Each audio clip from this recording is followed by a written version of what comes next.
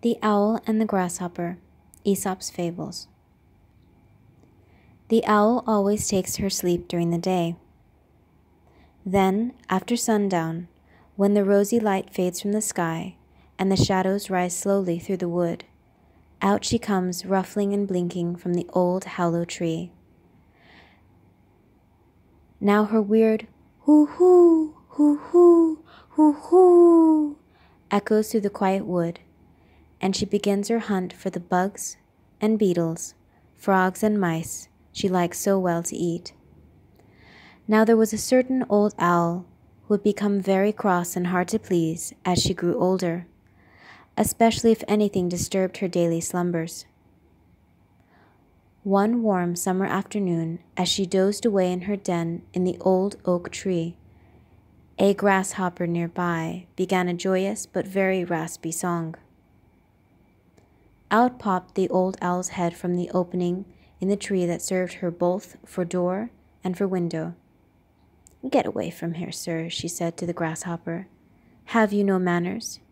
You should at least respect my age and leave me to sleep in quiet."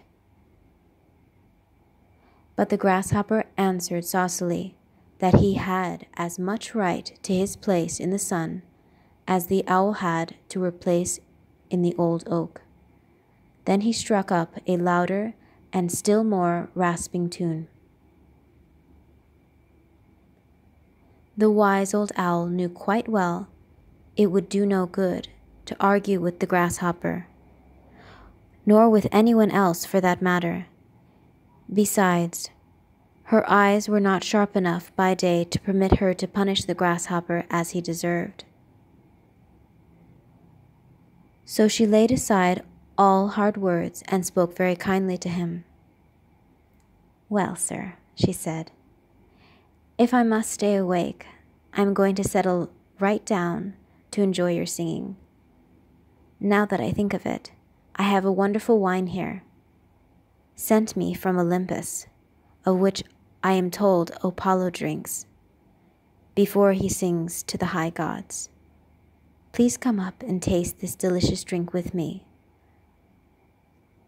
I know it will make you sing like Apollo himself." The foolish grasshopper was taken in by the owl's flattering words. Up he jumped to the owl's den, but as soon as he was near enough so the old owl could see him clearly, she pounced upon him and ate him up. Flattery is not a proof of true admiration. Do not let flattery throw you off your guard against an enemy.